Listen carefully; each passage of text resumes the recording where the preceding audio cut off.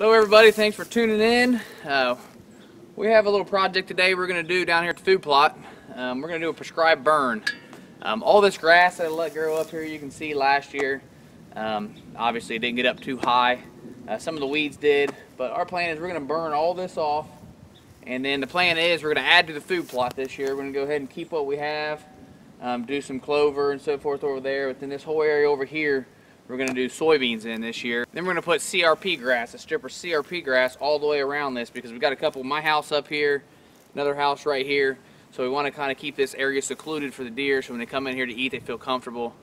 Like I said before in other videos, they come down here, you know, at nighttime, or they might come in the daytime for just maybe 5 minutes, 10 minutes tops. I want them coming down here to where they can actually really feel comfortable. So that's the plan. We're going to get all this burned off. We're going to the Ohio Deer Expo this weekend, so we're going to go ahead and pick our seed up there, as well as the soybeans. So we're going to get it all burned off. We'll come in here next week and go ahead and till it up, and then the plan is to plant there shortly after. So there's the hillside here. This plant here on this side, there's where we hunt out of. Got the hunting shack right there.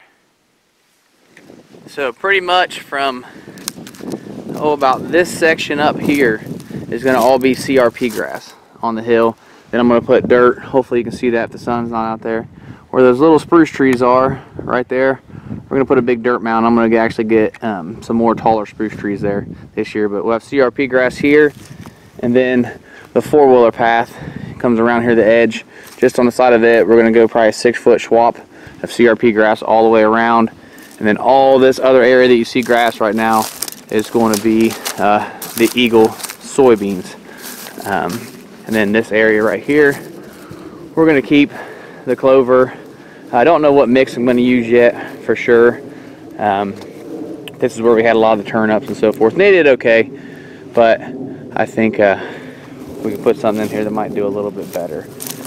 You can see the deer still coming through here, coon track going through.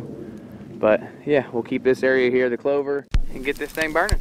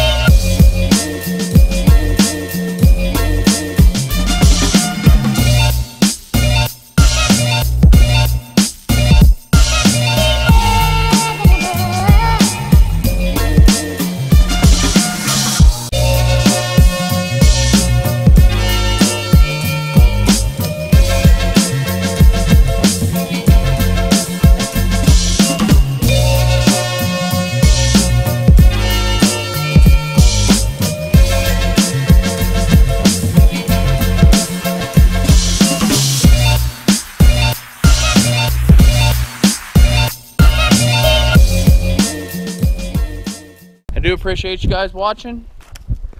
If you like the videos, be sure to hit the like button, subscribe to the page.